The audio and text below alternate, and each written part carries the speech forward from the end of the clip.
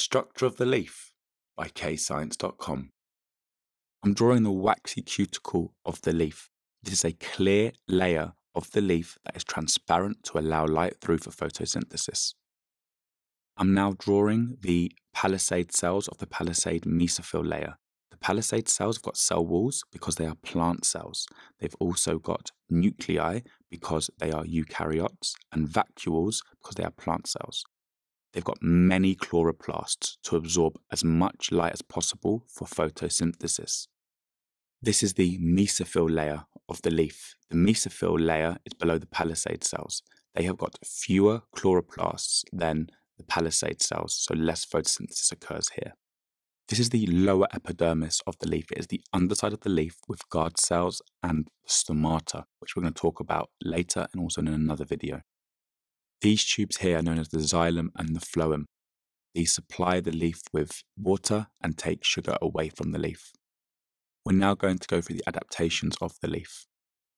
The top layer of the leaf is known as the waxy cuticle, and it is transparent.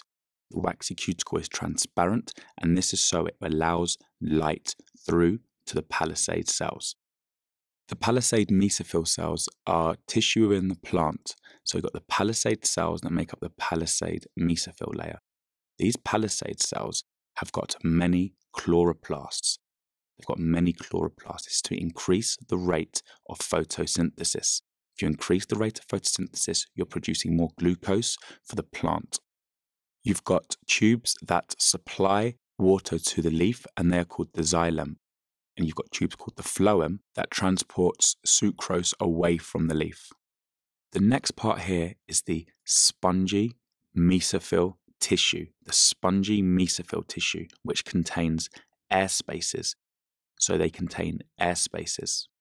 Air spaces increase the surface area of the mesophyll layer, and that then increases the rate of diffusion of gases through the mesophyll layer. You've now got the guard cells. These guard cells allow for an opening called the stomata. So the guard cells surround the stomata. The water enters the leaf from the roots via the xylem, and the sucrose exits via the phloem. So the xylem transports water, and the phloem transports glucose as sucrose. It's question time. Attempt these questions to check your understanding.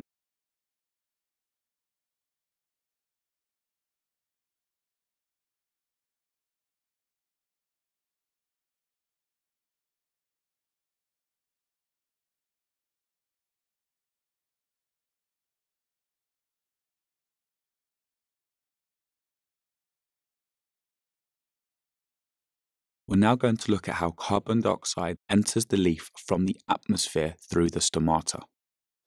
Carbon dioxide exists in a higher concentration outside the leaf than inside the leaf. So there's a higher concentration of CO2 in the atmosphere. Therefore, CO2 will diffuse. It will diffuse through the stomata. It diffuses through the stomata into the airspace, whereby it diffuses to the palisade cells. So CO2 will now diffuse through the airspace to the palisade cells from a high to low concentration. It's question time. Attempt these questions to check your understanding.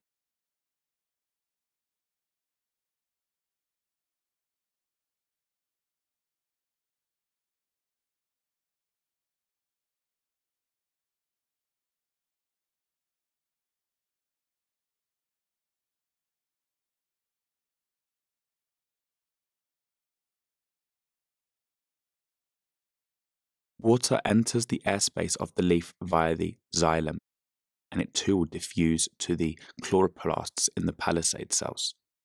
So now photosynthesis can take place in the chloroplasts, whereby CO2 from the atmosphere is going to react with water, which is brought by the roots, in the chloroplasts. Now light is going to hit the chlorophyll in the chloroplast to give energy to produce oxygen. Oxygen is now going to diffuse from the chloroplast from a high to low concentration through the airspace, and it will then diffuse out of the stomata from a high to low concentration. So oxygen is going to diffuse out of the stomata, and then glucose is formed.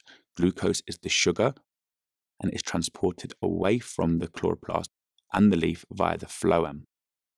Press pause to practice using those key words. The answers will follow.